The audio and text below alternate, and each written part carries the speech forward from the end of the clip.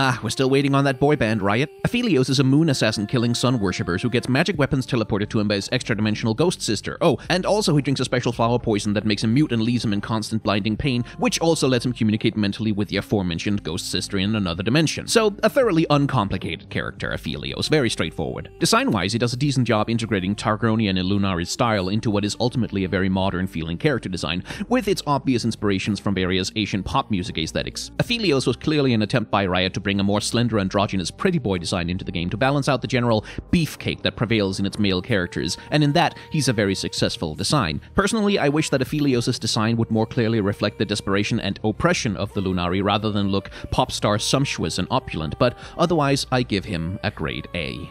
Subscribe to this channel for more character design hot takes, or head on over to my main channel to get long-form videos that discuss these subjects in detail.